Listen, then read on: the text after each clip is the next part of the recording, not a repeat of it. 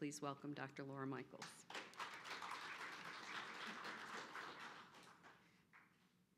Hi, everybody.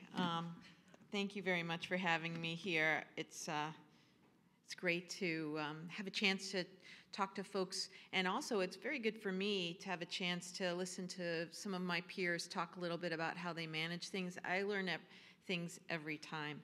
So I'm going to back up a little bit. We just heard an incredibly important overview about the treatments available for MPNs.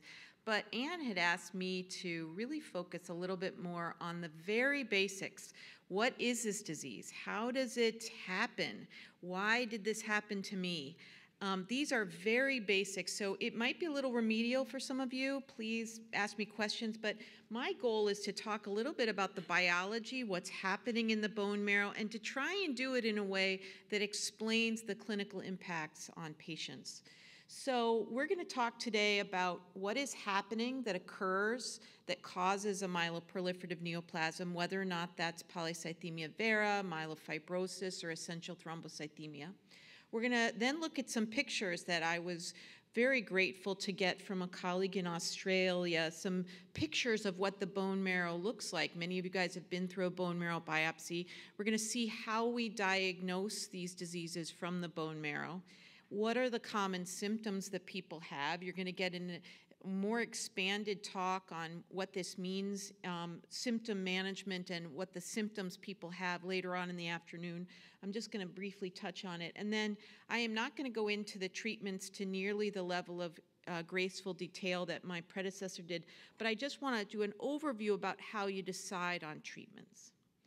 So myeloproliferative neoplasms are diseases of the bone marrow, and the bone marrow is located, as you know, and again, forgive me if this is review for everybody, but the bone marrow is in adults is in the pelvis, in the long bones of the legs, a little bit in the skull and the sternum, and it also exists in the other long bones, but that's why we do the bone marrow biopsy in the pelvis, because that's where most of the bone marrow is. And when you're a fetus and you don't have bones, your bone marrow is made in the spleen. So, for example, when your bone marrow gets filled with scar tissue, the body's trying to figure out someplace else to make blood. Where does it go? It puts it in the spleen, for example, which is located right here. But all blood cancers are diseases of the bone marrow cells, and this bone marrow cells are called stem cells. I usually, when I am talking to my interns or my medical students, when I'm going over things with patients, I use the analogy that the bone marrow is a garden, and the garden is filled with seeds, and these seeds are stem cells. But if you could plant a garden with one kind of seed and yet know that you could grow cabbages or basil or rutabaga or roses from that same seed, then you get an idea of how flexible that seed needs to be. It needs to grow into any of the many blood cells that you need, your white blood cells, your platelets, and your red blood cells. And for a given seed to be able to turn into a rutabaga or a tulip or basil, it would need to have very complex instructions inside of it. And those instructions need to be flexible and dynamic. They need to be able to be responsive to the environment and the events that are happening in the garden. If it's cloudy or sunny or rainy, it needs to be very complex. And that's why you get a very complex stem cell. A lot of DNA inside. These stem cells are with you when you're born, and you die with them. Their only job is to make blood cells and to make more stem cells. And so this stem cell that's very delicate, now this isn't what you hear about in the news. It's not to become a hair cell, a skin cell, a heart cell. It only becomes your blood cell, but it's a very complex and delicate cell. So normally, that stem cell is in charge of growing into your blood. It grows into your lymph cells. Your lymph cells are a key part of your immune system, and then it grows into your myeloid cells. And you're going to hear those words, things like lymph and myeloid.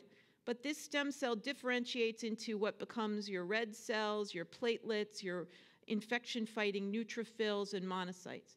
And for this stem cell to work, and for your bone marrow and your blood organ, the blood, to continue to be healthy, that stem cell needs to be able to mature, which is what we say when we mean the word differentiate, means it needs to grow up into any of its possible endpoints. It needs to be able to make more stem cells, and it needs to be able to die off appropriately. So when a cell makes a mistake and turns into a mutant cell of some kind, it should turn off. It should basically commit suicide. But if there's a mistake of some kind that prevents it from committing suicide, then you can have these mutant cells persist. So a normal bone marrow gets signals from the body, and here are your stem cells, and it grows into red blood cells. That's what carries oxygen, and the absence of that makes anemia. It grows into platelets. That's what keeps your blood clotting at the right way, so your blood doesn't turn into mayonnaise or water, that you're able to clot. And it's what allows your body to fight infections with this group of white blood cells. So, for example, when you're pregnant and you become anemic for some reason, a hormone goes into your body. Hormone is created by the kidneys, goes into the bone marrow, and says, hey, we're anemic, make some more red blood cells.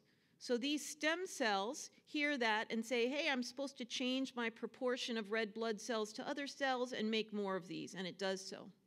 When you're fighting mononucleosis, your body makes a hormone.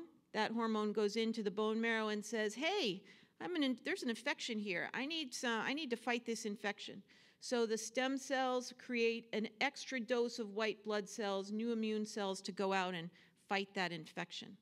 Same things with platelets. If you're bleeding for some reason, I don't know, a meteor fell on you and you're bleeding, the platelets are increased because of hormone set. So these stem cells don't know what's going on in the body. They don't know if you've been in a motorcycle accident. They don't know if you're fighting mononucleosis unless they are told to do so, to change by the hormone signals that come from the outside. But they're very responsive to those. Otherwise, they just kind of do their normal process and keep you in balance. So they read these signals by receptors. This is my computer generated picture, so it's not that artistic, but these signals here, these are called receptors, and these are the hormones. So normally the hormones tell the stem cell what to do, or the blood cell what to do, and sometimes mistakes happen. Those mistakes, those genetic accidents happen for a variety of reasons. Sometimes those accidents happen, and the most common accident is just age. Every time these stem cells reproduce, there's a chance that a mistake happens. The older you get, the more likelihood there is a mistake that happens, and that mistake gets into the DNA of the cell. And that mistake then is carried on every time that cell replicates. So in a normal process, if that cell would commit suicide, like I said, it would turn off. It would say, hey, there's a mistake here, I shouldn't replicate. But if that mistake happens in the part of the DNA that's supposed to turn the cell off, then it carries on. Sometimes that mistake happens in the part of the cell that allows that cell to differentiate, so it stays immature, and you have an overcollection of immature stem cells. And sometimes that mistake happens in the part of the DNA that's supposed to make this receptor, for example. Let's say this receptor is called the JAK2 receptor. And if the mistake happens here, and all of a sudden this cell thinks it's hearing this hormone when it's not. And that's called the JAK2 mutation, for example. And that's often the very first mistake that happens. And all of a sudden you have stem cells that they think they're hearing this hormone. They think that it's like they're hearing an echo, or that they're hearing it come back and forth, this echo, instead of what really happens. So before, you had a normal bone marrow listening to hear the hormone say, oh, it's time I make some red cells, or oh, it's time I make some platelets. And now you have a mistake in this receptor, and it's making red cells and making platelets even when that hormone isn't there, even when there's no signal from the body at all. And what have you got now? You've got a bone marrow or a stem cell, a group of these stem cells, I would say, that's turned on, that's just going to act on its own, that doesn't care if there's no signal from the body, doesn't care if there's an event that says it should make it. It's an overproductive bone marrow. And that's often the first step in what's happening in the bone marrow in myeloproliferative neoplasms. So now you have a group of stem cells that have that mutation. And every time they reproduce, that mutation is in there. And so you have some good stem cells in that bone marrow, but you also have some mutant ones. And that means you have an increase of blood cell production from that particular group of stem cells. And it turns out that the cells that they make may not work the same as the other ones. They might be stickier. They might be less likely to flow through the blood vessels of the heart or the brain, meaning you are at increased risk for things like strokes or heart attacks. They might cluster and cause white cells to group around them, which can cause things like pulmonary embolism or blood clots in the legs, which we call venous thromboses. And it also means that they might reproduce a little bit more quickly than other cells. So they might have a growth advantage over the good cells, right?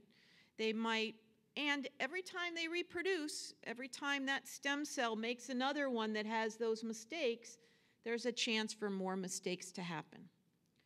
So you might have had one that just had that JAK2 mutation, but then over time, that one reproduces enough that there's another mistake, and now you have another error, right, that might decrease the frequency of maturation or increase the frequency of duplication.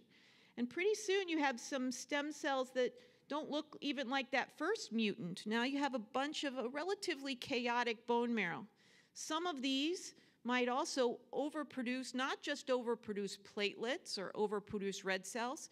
Some of these mutant cells might overproduce chemicals that you'd have if you had the flu or you had mono, things like night sweats. They might overproduce the things that give you fevers. They might make you feel that you just can't control your temperature well. It might make you feel more tired. They might increase the risk for fibrosis or scarring in your bone marrow. And those are the kind of symptoms that go along with a more chaotic bone marrow, a bone marrow that's overproducing chemicals that not just cells. So what you end up having is a bone marrow that's producing a lot of these chemicals that has not just one mutant zombie stem cell, but several different kinds with different colors, right? And a lot of scar tissue. The scar tissue means that bone marrow is having trouble. The good seeds that are in there can't really get through. So the body says, hey, I got to find somewhere else to find bone marrow, to make bones. So what does it do? It goes to where it did it when you were a fetus, before you even had bones, and it makes blood cells in the spleen. So this whole picture is no longer a garden that's growing nice, neat rows of cabbage and tulips and basil. Now you have a garden that's got weeds in it. And those weeds are poisoning the soil, and they're just making it difficult for the good cells to grow. Now, not most people with myeloproliferative neoplasms are in a situation, if they have polycythemia vera or ET, where you're not looking at a full-on weed-filled garden. You're looking at the overproduction of a single kind of cell, a red cell or a red cell or a platelet. But sometimes when the disease gets advanced, you get something that looks a little bit more like myelofibrosis. And sometimes this is what develops in the very beginning, and that looks a little bit more like a weedy garden. So that leads to what patients experience, this overproduction of cells, a tendency for blood clots or bleeding, and those blood clots can be in the veins or in the arteries. When we talk about vein clots, we're talking about clots in the legs or the lungs predominantly, but sometimes it's also clots in the liver or in the spleen area. And sometimes those blood clots can be, for example, in the placenta, and that's why people with these diseases tend to have more difficulty having children carried to term.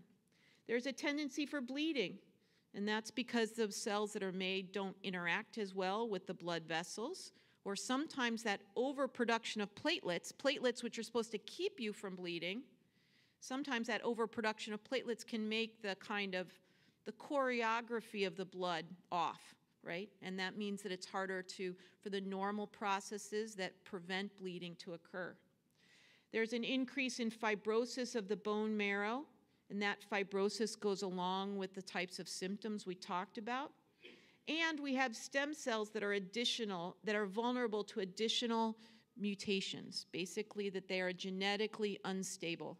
And that can lead to things like transformation from PV to myelofibrosis, or from ET to myelofibrosis, or even, in rare cases, to diseases that look like leukemia, acute leukemia. So now we're going to go in some pictures. Here's a picture of an enlarged spleen. This is the type of thing we can see on a CT scan, but this is also what we can measure in the clinic. We were talking about how you measure it, which means you find the left part of the rib cage and then you press on it. And patients with large spleens can have increase or decrease in their appetite and early feelings of what they call early satiety, which is a fancy pants way of saying, I get full soon. People can have blood clots or bleeding like we talked about, and people can have scar tissue in their bone marrow. So how do we know if somebody has this? It's all well and good to look at a bunch of cartoons and think, oh, scientifically, how can this happen? But we do know that people get this, and we know it because of people present, and there are some things that we can look at. To diagnose this condition, the doctor needs to do a full history and a complete physical exam. When I went to medical school, my mentor said, if you're ever in question about anything, just ask the patient. And this should all start with a history, not only of you, but of your family as well. And it shouldn't just start with what you feel like in the last 3 months. You need to go back in time. For example, people with essential thrombocythemia might come in as asymptomatic, meaning they were just found routinely to have high platelet counts, but more than 50% can relate symptoms that have been going on for more than a year at the time that they were diagnosed. And so really sometimes a look back, people have been blaming symptoms on my age, or, oh, I thought I was going through menopause, or, no, I was on a new medicine, or my doctor said it was just migraines. And really, if you take a look back, people's symptoms have been going on much longer than sometimes you know.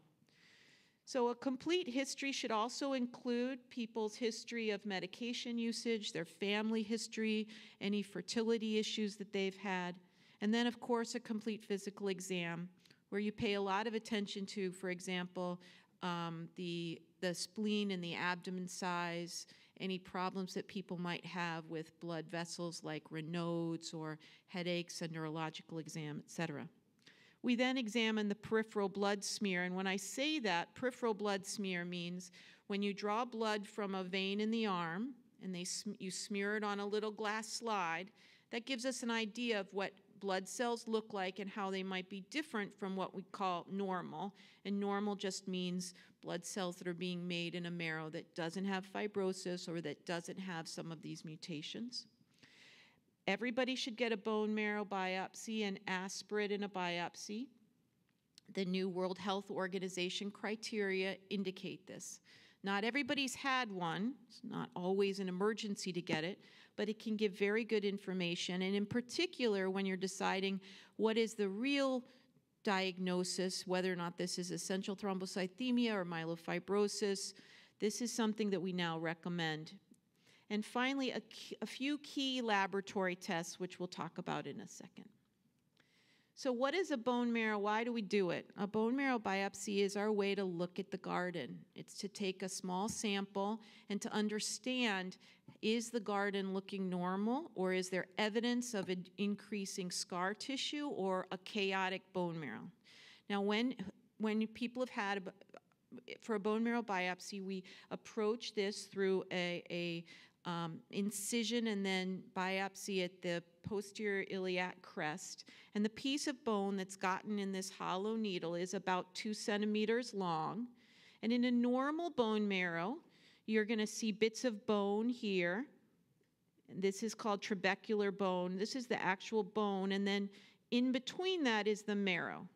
And just like when you have a roast beef at Christmas and you have that hollow bone area, this goes in there, and you can sometimes see that webbing of bone, and that's what this is. You also know that there's white spaces, which is fat, and that's kind of the nutrients or the sort of substrate that the marrow lives in.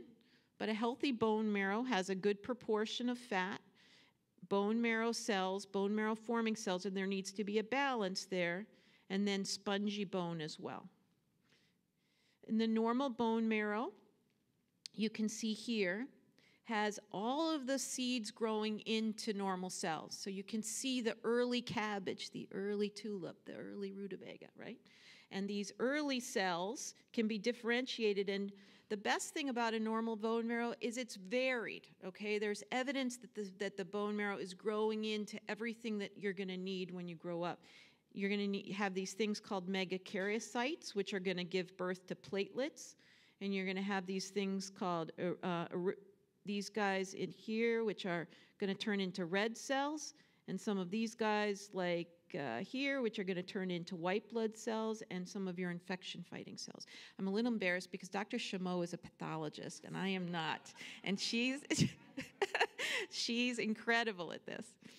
So a normal bone marrow is varied, okay? A normal bone marrow looks heterogeneous, meaning there's lots of nice young stuff growing up there. It's not filled with one thing. A normal bone marrow has a balance between fat and cells. A normal bone marrow has occasional megakaryocytes, which are, this looks gigantic, and it is compared to some of the other cells, but it has a nice grouping of its lobes here. These guys are getting ready to give birth to platelets. And a normal bone marrow does not have scar tissue in it or fibrosis for the most part. Now, when you get polycythemia vera, which is where one of those stem cells has had this mutation, a JAK2 mutation, and now it's just making red cells because it doesn't know to stop. It's just hearing that echo of that hormone. Well, you can see that first off, there seems to be a lot of crowding here. It looks more crowded than before. And there's an overproduction of these guys, these young red blood cells. And that's because that stem cell has just been, that switch has been flipped, and it's just going to make red cells whether or not you need it or not. Another thing that can happen is that even though it's a red cell, overproducing red cells, you can still see occasional abnormal megakaryocytes, these guys. And you can also see that doesn't this look a little more crowded to you, that the balance between the fat and the cells isn't the same, there's not the same nutrients in the soil? And certainly, it doesn't look as heterogeneous, right? You're not seeing the spread of the cells that you might have. How about when it turns into something worse? This is when we occasionally, not always of course, but occasionally, polycythemia vera can turn into acute leukemia. These slides, by the way, are from Dr. Erber, who I talked about from Australia. That's why polycythemia is spelled in this cool way, as is leukemia. So leukemia is when that marrow starts producing too many immature white blood cells, and they produce these things called blasts. Blasts are immature white blood cells, early stem cells that have mutations in them. You can see them here. This guy here, for example, is a good example. These very large nucleus, which is the DNA of the cell, means it's abnormal. It has these holes in it called nucleoli. We sometimes see these produced in patients with myelofibrosis without leukemia, but sometimes you do see it with leukemia. That difference just depends a lot on the proportion of the cells being made. And then in myelofibrosis, what we see is scarring. You can see these strips of tissue here, and that's more scar tissue in it. Here in essential thrombocythemia, the megakaryocytes are what become very large and abnormal. Too many folds, and they tend to cluster in groups instead of being spread out in the marrow. There are too many of them, and again, they have these pictures. The the lobes don't look normal, so they're not going to give birth to normal platelets. And again, the scarring. So in myelofibrosis, when there's bone marrow scarring, you tend to even see evidence of that in the peripheral blood, where the cells that you make look like they've been slid through a colander. Instead of coming out normal and round, like you might like here, a nice round red cell, if these cells are having to circulate through a scarred bone marrow or a very large spleen, you can see them look, we call these for teardrop cells for obvious reasons. And these are evidence that the spleen is getting enlarged or that there's scar tissue. And you can also see here, this is what we call fibrosis of the marrow.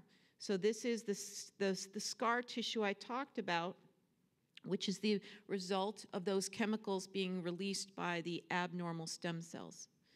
So those findings are what we look at when we do a bone marrow biopsy, when we're sorting through whether or not a patient has essential thrombocythemia, polycythemia vera, or myelofibrosis. And when we do that, when we come to the diagnosis, before your doctor says, this is what you have, they need to have done those things, including your history and physical, your blood counts, your erythropoietin levels, molecular testing, including something called JAK2, calreticulin, and MPL, a bone marrow biopsy with testing for certain cytogenetics, including excluding a disease called chronic myelogenous leukemia. And just like the speaker before me said, this is a time when it's very important to get it right. It doesn't matter how long it takes, but you need to be patient and get it right. How sure are we of this diagnosis? Are you sure that this isn't something reactive? Some people have walked into my clinic with platelets of 1 million, and all they have is iron deficiency, or they've just had a surgery. That's not ET, that's something reactive. They don't need to be worried about a cancer. Has the pathology been reviewed? So I would second the recommendation that the pathology of your bone marrow biopsy should get a second opinion. Usually these are rare situations. So make sure you ask, has my pathology been reviewed? All right, so I'm gonna go on and I'm not sure what my time is.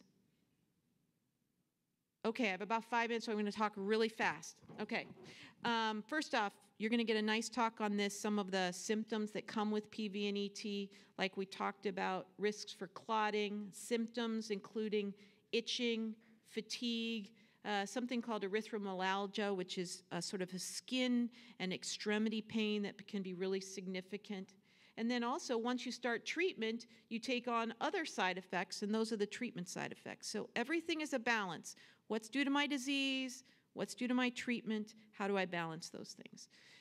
Myelofibrosis also has similar things, treatment side effects, splenomegaly. The symptoms can be worse in myelofibrosis, and Robin's going to talk a lot about this later on in the afternoon, so I will kind of spin through this. Like we talked about, there's the day-to-day symptoms, things like night sweats, bleeding, pain. There's also medication-associated side effects, not only side effects, but anxiety about taking medications, some of the financial implications of medications. And then we also need to keep in mind that people have special circumstances that they have to go through, things like phlebotomy, surgery, how do we manage contraception in pregnancy. So I'm just going to speed through this, but once you've been diagnosed, the next step is you need to talk to your doctor about what is my risk. Each of the diseases, polycythemia vera, essential thrombocythemia, and myelofibrosis, have several ways to score risk, okay? That means you look at the patient, you look at the disease, you look at all the information, and you say, I think your disease is in a low-risk category, an intermediate risk category, or a high-risk category, for example. Now, I'm not going to go through all the scoring systems, but I do think that you should talk to your doctor about which scoring system is being used and what your level is, okay? Sometimes that risk is tied to a vascular event or a history of heart disease, increasing age, for example, or the genetics of your disease. Is it JAK2 positive or CALR positive, et cetera? Depending on how the scoring system they're used and whether or not you have PV or ET, you can sort of sort out what category am I in. Now, scoring systems for risk also mean what am I at risk of? Are you talking at risk for getting a blood clot, or am I at risk for having my life shortened because of this disease. So when you're talking about what my risk is, it's not just how high my risk is, but what are we talking risk of what?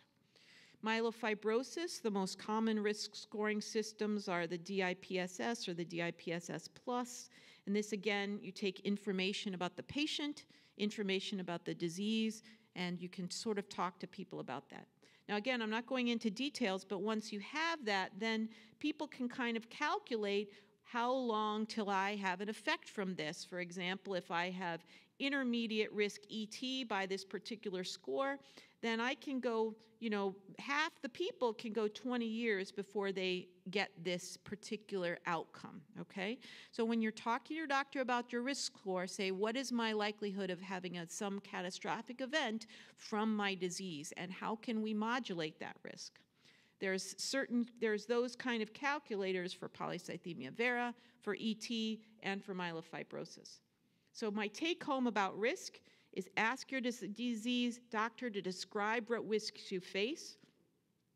And based on those risks, what are the reasons that I should start treatment? Do I need to start treatment? And if so, what level of treatment do I need to start? What would happen if I didn't start treatment? What would be the risks that I would face? What symptoms or toxicities should I attribute to the treatment versus attributing them to the disease itself? And how will we know if this treatment is working? Okay? Those are the types of questions that we should sit down and talk about with our patients on a regular basis. So I'm going to speed through this. In general, and this goes back to what my predecessor was talking about, there's general management of PV and ET and myelofibrosis. Most patients with PV need to be maintained on a hematocrit of less than 45% for men, and I tend to keep my women slightly lower at 43%. PV patients need to be on an aspirin, and they need to have aggressive reduction of their cardiovascular risk factors like diabetes. No patient should smoke. We need to make sure we prevent them from having heart attacks and strokes, which are the biggest danger to this disease.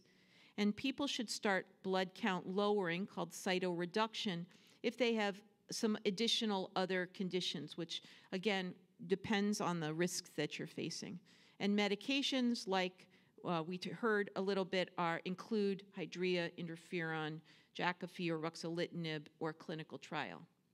Essential thrombocythemia, again, most ET patients should be on aspirin, but there are some who can be managed without aspirin, very low-risk patients, cytoreduction, and medications. Management of myelofibrosis, I generally make a kind of a grid for people and go over what our goals are and what the appropriate interventions are when I'm talking about it. So I'm going to speed through because I'm getting the hook here from Kathleen.